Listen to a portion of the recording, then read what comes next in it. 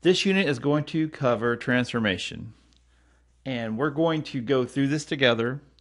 We're going to go through an experiment, well, the setup for an experiment together. We will then go through the experiment, and then at the end, we will go through the results of the experiment. So there's going to be 3 videos for this section. So what we're talking about, and this is in a lab setting, is we are talking about transformation with bacteria cells. And in this particular example, Escherichia coli, or E. coli. So what is transformation? Transformation is where bacteria cells will take in DNA from an external source, either a plasmid DNA or a piece of DNA, and then they will then transcribe and translate the sections on that DNA strand to produce new traits. Essentially, they will take the genes from DNA from an external source, and they will use those genes to help make the cell better or survive within an environment. They're called luxury genes. So, a little bit of background. What we do at Howard College, we use Bio-Rad, a company that actually makes micro experiments. And I'm going to make this full screen. And just to give you a little idea, what we're talking about. So this is one of the kits that we would be using in a lab class. They come in this box. Now, the Petri plates in this particular experiment are very small. They're kind of mini Petri plates. These yellow parts over here are actually plastic inoculating loops. Now, the video you're going to watch in which the experiment is going to be done, they're actually using the real loop. And then over here, and then over here and including this are some transfer pipettes.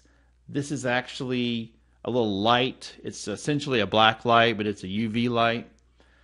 And then here you have all the solutions that are involved. In fact, that little vial there is probably arabinose, which is a sugar. These are ampicillin. These are the little plasmid vials. And anyway, this is what's used when making the media. You add different things to it to set up the parts of the experiment. And here's and that looks like that's the powder for the agar. But this is a lab kit, and this is what we will be using in this experiment. Now, a little bit of background here. This is a genetic transformation. We're going to take some E. coli cells that normally do not glow green in the dark, and normally E. coli, Escherichia coli, is killed by the antibiotic ampicillin. And we're going to do an experiment that's hopefully going to transform some cells to make them resistant to ampicillin, and also under a UV light they will glow green in the dark. So here's what we're going to be doing. Now, we are using, this company has been able to isolate the gene from a jellyfish. It's Achoria victoria. So here we have the green bioluminescent jellyfish Achoria victoria, and this experiment is based on a company named Bio-Rad has isolated the gene that creates this green glowing effect in these bioluminescent jellyfishes, and that's what our experiment is based on. Green fluorescent protein causes the jellyfish to fluoresce and glow in the dark, and you saw that. So following the transformation procedure, the bacteria express their newly acquired jellyfish gene to produce the green fluorescent protein, and we're also going to hopefully make them resistant to ampicillin. So to go back up here, remember that a gene is a piece of DNA which provides instructions for making codes for or a protein. Yeah, it's called transcription and then translation. Genetic transformation can be used in all different kinds of areas, and we're going to do a simple little experiment that's going to show that. So I'm going to go down here. Now, what this is showing, a little diagram, a DNA piece like this, when it's transcribed within a cell, you make this strand of what's called messenger RNA. That's transcription. And what then happens next is this piece of messenger RNA will move out to a ribosome attached to it, and that's where it's translated. And what this is showing, basically, following the genetic code, all the appropriate amino acids are placed in place, and then you make a protein. So in this case, we're hoping to do an experiment to force a cell to make two things. We're hoping it to make an enzyme that will make it resistant to ampicillin, and we're also hoping to get it to make a protein called a green fluorescent protein. And we're going to do that through what is called plasma DNA. Plasma DNA contains genes for one or more traits that may be beneficial to bacteria to survive, and they occur naturally in the environment. The plasma DNA we're using in this experiment is man-made, it's synthetic. Bio-Rad's unique pGlow plasmid encodes for a gene, this stands for green fluorescent protein, and a gene for resistance to the antibiotic ampicillin. And that's essentially the experiment, and this is how their plasmid is set up. Now, I would kind of ignore this. We don't get that detailed with it, but here is the section for the green fluorescent protein. We want the cell to transcribe and translate that section of this plasmid, and then here's the section for the beta-lactamase gene. And that's the sign for beta. And what that means is it will be resistant to ampicillin. This particular, and really we're coding for a beta-lactamase enzyme that will break up ampicillin. So I'm going to go back down here a little further. So there it is. So here's a bacteria cell. See, here's the bacterial chromosome, and then here are plasmids. And like I said, plasmids occur naturally in the environment, which is really fascinating. The one we're using here is actually man-made, synthetic. It does not occur naturally. The pGlow plasmid doesn't exist naturally. And this little diagram is just showing. So what will happen is these plasmids will get inside the cell, and then the cell will then transcribe and translate those sections of DNA along the plasmids. Because a plasmid is basically it's a double-stranded DNA ring. And there's 3 right there. This one's up close, those 2 are far away. Okay, now we're going to go through the steps to set up the experiment.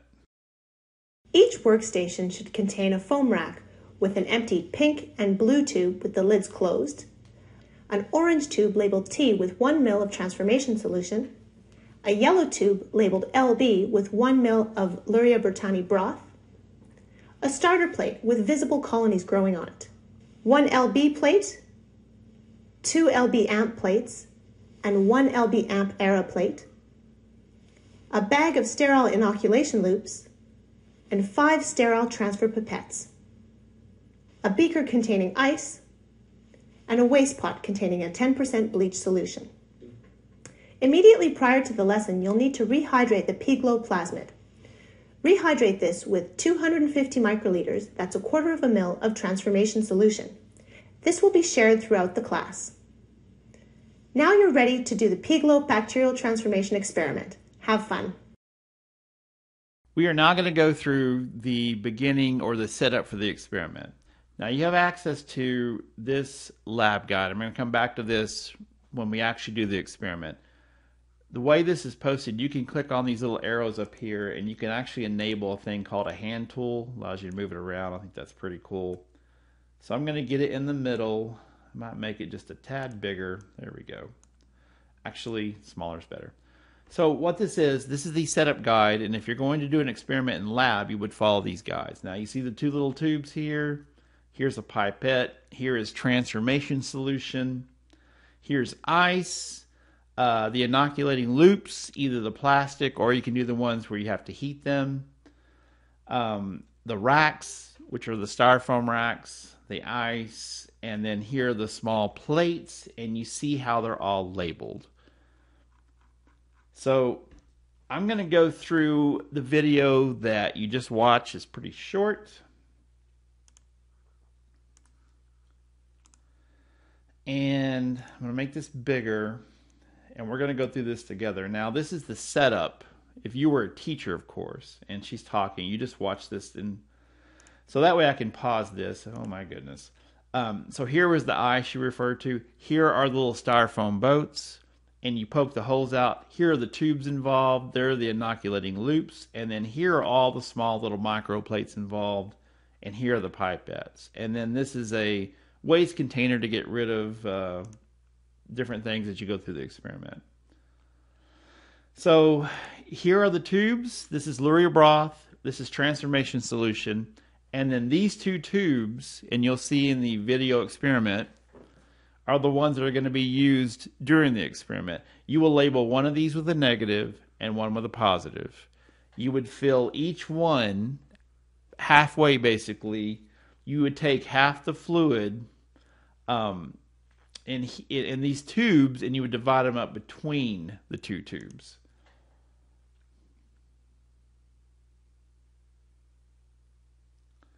As a matter of fact, and I was hoping to leave it maybe mysterious, but the transformation solution, you're going to add those to these two tubes. So next she's going to go around, and she went around and showed you.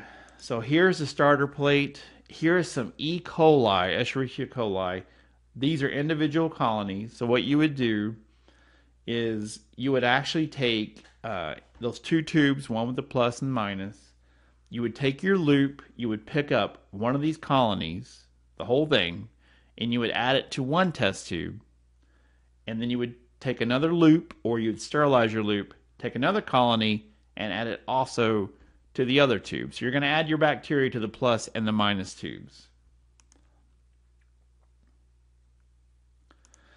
This is a starter plate. It's just labeled as LB, Luria broth. This is a control plate to test for growth. Now, these two plates, while you're making the media, and while you're preparing the media, and that'll be the next video, this is LB. This AMP stands for ampicillin. So what that means is in the process of making the agar, there's a step where you actually pour in a liquid form, the antibiotic ampicillin along with the agar before it cools. So when you watch the video on making media, keep that in mind. The agar starts out liquid, and when you mix it in, and when you pour it in the plates, you wait for it to solidify. You add the ampicillin during that process for these two plates. And then basically you would pour those plates first, and then this plate here has Luria broth, ampicillin, and the ARA stands for arabinose, the sugar. You would add that in last. So you would have a series of plates that just had the LB-AMP. You would push those to the side after you pour them, and you would pour the remaining plates that have all three of these things. And that's how the experiment is set up. There are the loops. And the video you're going to watch, they actually use heat. Here are the sterile pipettes. And there's the ice for the incubating time. And there's a waste bucket.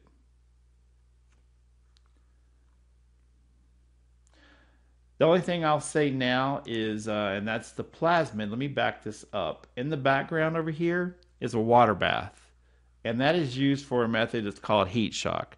There's a point in the experiment where you would actually float little styrofoam boats with the tubes inside with the bacteria in the water bath. And you go from basically the ice that's here, you keep them on ice, you would then transfer them to the water bath for 30 seconds, and then you transfer them back to the ice. It's called a heat shock method. And that's the part where she's referring to the plasmid, the little rings of DNA. You're going to add those only to the plus tubes during the experiment, and we'll go through that together. And she said, have fun. So next, watch this video on media preparation, and then we'll actually go through the experiment in the next video. Culture media. Solid culture media is a mixture of agar and nutrients poured into petri dishes. In this exercise, we'll demonstrate the steps for preparing brain heart infusion agar. Always check the lot number and expiration date. The right panel lists the composition of the media and the final pH. First, add 100 milliliters of deionized water to a graduated cylinder. Place a stir bar in a 250 milliliter flask. For the next step, we need an analytical balance. Place a weigh boat onto the balance pan. Press the tare key to zero out the weigh boat. Use a lab scoop to add 5.2 grams of Brain Heart Infusion agar to the weigh boat. Now add the powder to the flask. Add about 75 milliliters of deionized water. Place the flask onto a stir plate. If you're using a combination hot plate and stir plate, be sure that the heat is turned off. After about 2 minutes, add the remaining 25 milliliters of water from the graduated cylinder. Stir the solution until all of the visible clumps have been broken down. Cover the flask with aluminum foil.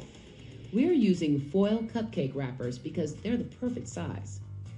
Place a piece of autoclave tape over the foil and label it with the media name. Next, use the autoclave to sterilize the media.